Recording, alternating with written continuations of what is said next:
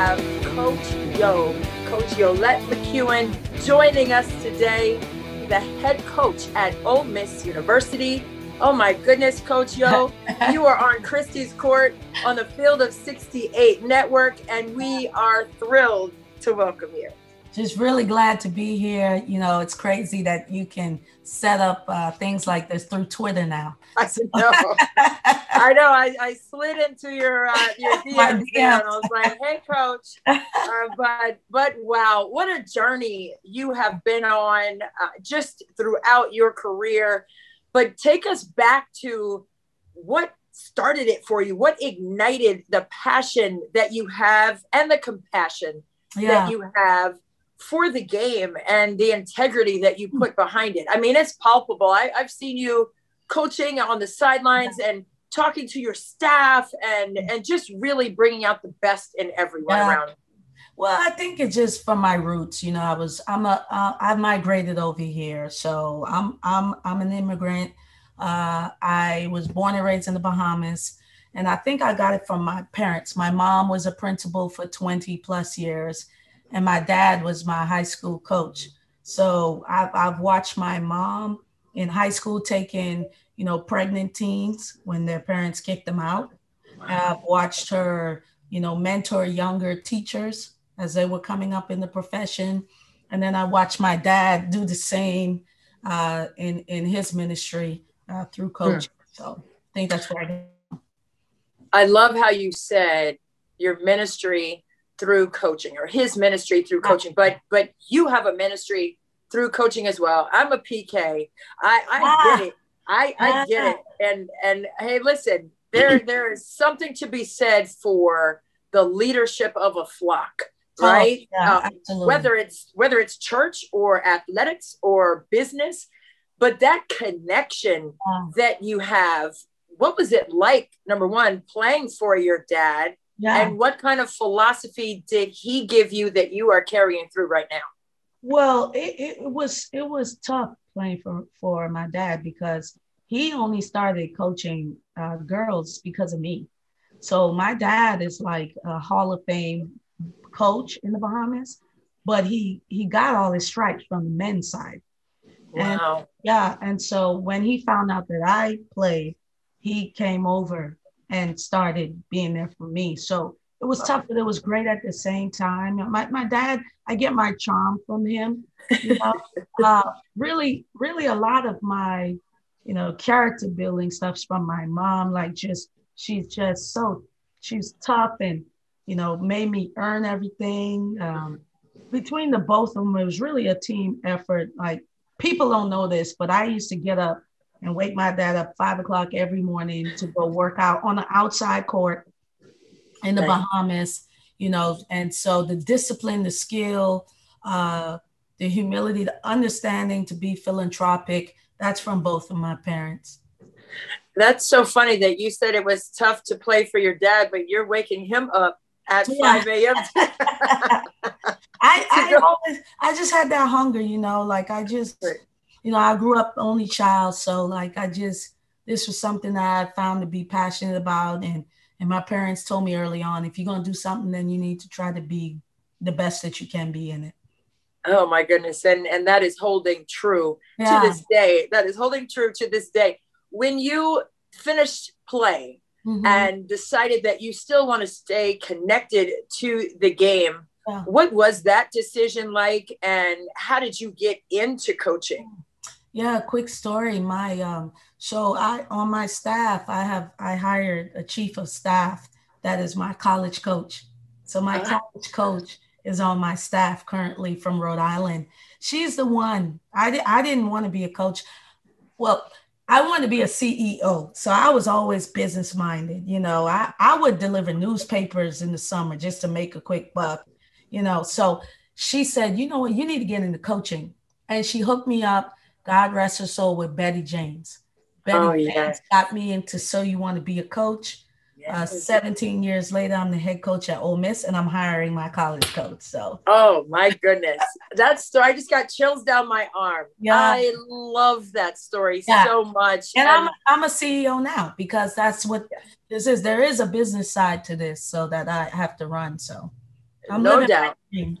Absolutely. Living the dream for sure. And setting the dreams on fire Yeah. for so many. And, you went on to Jacksonville and you won the Atlantic Sun Conference. You did so well there. Yeah. But that one year, 2015-16, Ah. when, my guy, Carl Semesco at the Florida Gulf Coast, we coached at Maryland together back in the day. Oh, wow. Yeah, that's my guy. So I know, what kind of program he ran. And 7 years where they were undefeated, like at home. Yeah. And you went in there and tore that all up and threw it on the floor. I went in there with my slingshot. I went in there with my slingshot. We were David for sure, because they creme de la creme, and people. I don't know that people understand that. Like what Carl has built at Florida Gulf Coast is incredible, and I think I'm the only coach that. I'm trying to think that is like I beat him 3 times, and I don't know anybody else because he's been killing. So yes, and a lot of our sparring and matchups, him and even Limbria at Stetson, and now the coach that's at South Dakota, she was at Northern Kentucky, and they were in the conference. Those coaches have helped me tremendously even here in the SEC. I believe it. And, you had a stint at Pitt and also at Clemson before that. I've been all over. I love it, though. I love it, though. And you've planted those seeds with those student athletes. And just walk us through you as a player at Rhode Island. And you finished in 2004. Yeah. But walk us through your mentality as a student athlete coming in, for the 2 years that you were there. Yeah. What is it like to flash back to that time and really see yourself in your current team? And how do you help walk them through their journey that they're on with you now? Yeah, because of the culture I was raised in, we're already prideful people. And so I always was overconfident. I'm at true form an overbeliever. That's just who I am to the core. And so when I was at Rhode Island, there was an adjustment phase that I had to make. And Coach Bo was extremely tough, like you can't even be tough like she was back in the day, because so much has changed since then, she couldn't make it in that climate, in this climate, the old school coaches. But she really instilled continued on instilling discipline and taught me how to be resilient. And that's one thing I talk to my players about. But even though I'm 17 years or more removed, I try to just explain to them that I play too. I understand what you're going through. And I try to be transparent. I try to meet them halfway, and I over communicate with my team. Right. They know why I'm doing things. They know why they're in trouble. They know why they're not playing. They know why I'm happy. They know why I'm sad. Like they always know. Whereas we came up in the generation, our parents didn't have to tell us. Our coach didn't have to tell us. Right. I have 2 little girls, and they always want to know why. So I take that with our players, and I make them understand that it is a partnership, because I truly believe that. Yes. And when you say Bo, you're talking Bo Pierman? Yeah, she was at Maryland. She was my coach. Shut your mouth. She was the assistant coach. No way. With Chris Weller my entire time there. And when you said Coach Bo and then the discipline and all of that, I was like, that's totally her. She's here with me. You know what? I'm this is ridiculous. I'm just having a moment. We're both having a moment. We're having a moment. But my gosh, yes. It's that time of year again, folks. Conference tournaments are tipping off. Bubble teams are making their final push for a bid, while the best teams in the country are gearing up for a deep run. Auto bids will be punched. Slippers will be fit. And our partners at DraftKings Sportsbook, America's top-rated sportsbook, are putting my listeners at the center of the action. if you bet $4 on an underdog in a select game this week, and that underdog wins, you win $256. That's right, $256. Here's how it works. Download the app now and use the promo code FIELD68 when you sign up. Scroll through the list and select the underdogs, bet $4 on them to win, and cash $256 will come your way when they do. There's no better way for you to put your college hoops knowledge to use than to put your money where your mouth is. DraftKings Sportsbook, it's safe, it's secure, it's reliable, and you can deposit and withdraw your funds at your convenience. So remember, that's code FIELD68. That's FIELD68 to turn your $4 into $256 for a limited time only, and you must be 21 years or older. Restrictions apply. Go to DraftKings.com for details. Gambling problem? Call 1-800-GAMBLER. And now back to our interview. Awesome. Perfect. Good. So I understand that that discipline and the confidence that it takes to be resilient, right? And what that entails. But wow. Okay. Let's get back on task. But you were speaking of your two daughters, and to be a recruiter, you have to go into the homes of these student athletes and you have to connect with the parents. Yes. And being a parent, how does that coincide? Like being a parent and then going into a home and speaking to parents? Oh, I think I'm a better coach because of it. You know, when you don't have kids, and this is no knock on any coaches that don't, but right. And so usually what balances it out if a coach has been doing it a long time. But there's something about being a mom. And so even when players, sometimes I may get calls from that are, and I just tell them like, hey, you're talking from a parent's perspective right now. So I want to let you know that I understand. Let me talk to you from a coach's perspective. Right. And I'm very truthful. I'm very truthful when I speak with them because I need people, if they're going to come to Ole Miss, they need to come because of straight transparency. Yes. I don't want them to be surprised. You know, so like my players know that when I'm on the floor, I curse. I don't curse at them, but I'm going to curse. You know, like the parents know that. No one's alarmed when they hear that. Right. You know, they know I'm intense, but they know once I get off the court, I'm auntie or coach, whatever I need to be for them at that moment. You know, and so parents want to know, are you going to take care of my child?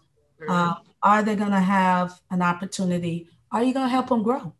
Right. And so, you know, that's something that I'm passionate about doing, even more about winning. Like I said, this is my ministry as well. So this is how I get to show thanks for the big guy for, you know, taking care of me and giving me this platform. Absolutely. No doubt. I mean, I'm so inspired right now just speaking to you and hearing your voice. And it's just been amazing to watch you continue to evolve. I mean, after the 5 seasons at Jacksonville and then now here at Ole Miss, I mean, it's been a turnaround for you this season. And 11-11 record and really a strong case, Yolett, for getting into the NCAA tournament. You have been vocal about that. And other people have gotten on board and they've also been vocal about your chances. But looking at your resume, I don't know what keeps you out. Listen, this is a COVID year. I understand that. And people could say, oh, well, then that's the only reason why. Yeah, well, if this wasn't a COVID year, we would even have a stronger case. I have the 10th youngest team in the country. We only played 22 games. We usually play 29, right? Okay. Yes. So what I'm saying is right now, my team would have been in February. Yeah. So like we're just playing our best, like we're primed and cued to play our best basketball with our young team. We beat our Arkansas team that beat UConn. Yeah. You know, we lose to Tennessee at Tennessee by 1. We're beating Tennessee by 8, and my post player from the DMV, shout out to DMV, gets a hit pointer and can't go, and we still have a chance to win the game. Like, we beat Kentucky. Wow. I mean, Kentucky, Alabama. These teams are in, and we're in the best conference, arguably. I'm biased, but the numbers show our net is extremely high. Yes. We don't have any bad losses, and we're fun to watch. Yes, you are. Come on, let us get in. We'll shake that thing up. I love it. I love it so much, man. Hey, in the SEC tournament, you just talked about it. You beat Arkansas and just put together a complete game. Right. It wasn't like a 1-point win, like on the buzzer. No. You know what I mean? And that's a good team. That's a great team. Yeah. And you guys are a great team. I mean, you have 2 players averaging in double figures. Yeah. But you guys play some serious defense. Like, you don't play around on the defensive side. I get that. I tell Joni, I said, man, I admire you so much because you wear your heels and stuff like that. But for me, like, I need to be able to get in the defensive stance with I can't do that in the dress, baby. So I don't know that even after COVID season, this may have to be because I need to be able to move and shake with my team, and they feed off of it and they love it. That's so good. So did you try to get in the defensive stance when you wore the heels before COVID? I did, and I did, and my toes were not happy about that. At halftime, I have a pair of slippers. My managers run and give it to me before I walk down the hall. Now I can just walk down the hall. I love it. I understand why baseball players and football coaches don't wear suits on the sideline. I understand why Musselman at Arkansas doesn't wear suits. I'm like him, man. I need to get into it, while I'm young, I want to be able to move. Yes. Oh, and move you are doing. And just with one more thing, just about Women's History Month. We're in it, and it should be every month. I mean, as far as I'm concerned. But with that being said, in the SEC, you have so many different representations for our African-American women as leaders. Mm-hmm. What do you feel is the importance of that? And what is that sisterhood like within the conference of head coaches? You can't be what you can't see. I remember that's why representation matters, because I think every person, every child, every human being should be able to aspire to be whatever they want to be. Right. It is very difficult to do when you can't see it. Yes. I remember watching Pat Summitt saying, man, I was blown away. But when I saw Coach Stringer, I was like, holy smoke, I can do this. So when my players see me, even my white players, they understand that it is acceptable for Black leadership. Yes. And that's what Dawn is saying. She's not saying that white leadership is not good. She's saying Black leadership is good too. You get what I'm saying? It's like Emmanuel Acho said, the reason why they say Black Lives Matter, because for so long, that wasn't, it was like no one really heard it. Mm-hmm. So that's why the movement came along, the same, because we're like, no, just in case you didn't hear it, Black Lives Matter too. And so the SEC, first of all, we're in the South. Okay, we're over Southern. Everybody know the history in the South. Yes. And to have 6 now African-American coaches, it is incredible because the majority of our players are African-American. Yep. And they don't only need to see coaches, they need to see ADs, they need to see you, they need to see officials, they need to see that they can achieve anything that they want. That's what no ceilings means. So you can't be what you can't see. And that's why representation matters. And our sisterhood in this conference is very strong. Well, you can tell. And when you say no ceilings, that's your hashtag for your team, your rallying cry. That's that's my brand. Yeah. I love that too. And with that, what did the student athletes tell you or discuss with you or ask you about your experience as a strong Black female leader? I mean, you're the 9th head coach at Ole Miss and the first African-American female to do that. I think one of my proudest moments was being involved, and I only had a small part of helping change the state flag. The way my players looked at me and how proud they were, the way they posted it on social media. You know, you're not cool when you post your coach on social media, but for them to post it like, yeah, my coach was there, you know, it is something that I would never forget. And the experiences, them coming to my home. And, you know, I live in a Gulf community. So, you know, we have the country club. So sometimes when I have meals with them, I take them there. Right. And they're so amazed, you know, so exposing them to that. And a lot of times they say, Coach, how can I get this? And I say, here's how, you know, and here's why you deserve it. And here's why we need to be successful, because we're talking about generational success. Yes. And that is what it's about.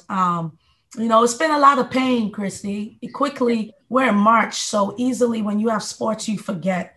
But we went through 2 pandemics this season, and to live it and be in it, it's a lot of pain. And I'm just glad that my players, I didn't have to be extra. I just had to be me because I was going through it with them. Yes. You know? Yes. What's the biggest thing that you've learned from being stretched that way as a coach? You know, one of the biggest things I've learned just in my profession that I continue to push myself on is remembering the human aspect of the student athlete. Yes. You know, and I don't always get it right. You know, one of my things is I want to be demanding. I don't want to be demeaning, but a lot of coaches aren't demeaning because they want to be sometimes. We're human, we make mistakes, but it's something that is consciously on my mind. Right. How am I lifting these women up? Women need to be lifted up. Yes. It is easy for us to be torn down. And so I check myself constantly. Are you lifting them up? Yeah, I may be disciplining them, but is it in love? Is it lifting them up, or are they feeling beat down? And sometimes I get that wrong because I'm super passionate and I want to win, but I'm conscious of it, so I get it right more than I get it wrong as I've matured in my profession. Oh my goodness, I could talk to you for the rest of the day, but I know you have things to do with your team, getting them ready. And you know, I just want to tell you that I certainly appreciate your time today and carving out this moment, because it has just really inspired me to continue to lean into everything that I am doing. And you must. So many people, so many people that you don't know you're impacting, because when they turn on the TV and they see you, they can see what they can be. And that is what it's about. Oh my goodness. That is so moving, and I certainly appreciate that. And I can say the same thing for you and what you were doing as a mom and as a coach. And I am truly grateful that the opportunity is there for us to be able to utilize the platform that we have in that way. And with that, I guess we have to end it. I just really don't want to, but Coach Yolett McPhee-McCuin, you are a blessing, and you are so special to our game, and you are appreciated. Thank you so much for joining us today on Christy's Court on the Field of 68 Network.